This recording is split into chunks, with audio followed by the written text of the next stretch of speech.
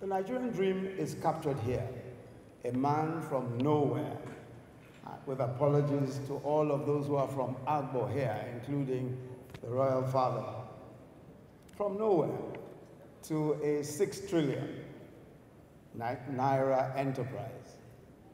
The vast majority of Nigeria's most successful entrepreneurs did not begin from families of great wealth, or great education, or great privilege.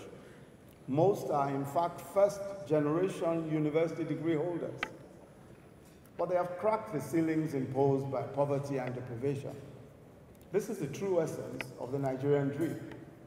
And he writes in the prologue, and I quote him, he says, "The path to success is accessible to every young person, regardless of background, of family, or of income, or education.